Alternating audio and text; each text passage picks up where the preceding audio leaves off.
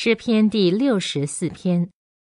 神啊，我哀诉的时候，求你垂听我的声音，求你保护我的性命，脱离仇敌的恐吓。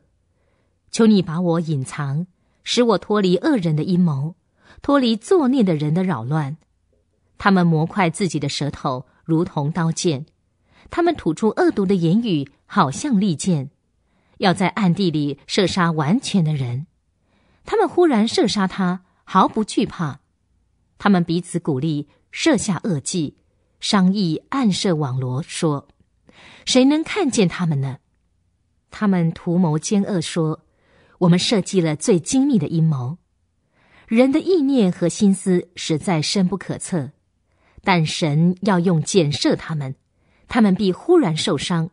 他们个人反被自己的舌头所害，必然跌倒。所有看见他们的都必摇头。众人都要惧怕，要传扬神的作为，并且要思想他所做的事。愿一人因耶和华欢喜，并且投靠他。愿所有心里正直的人都因他夸耀。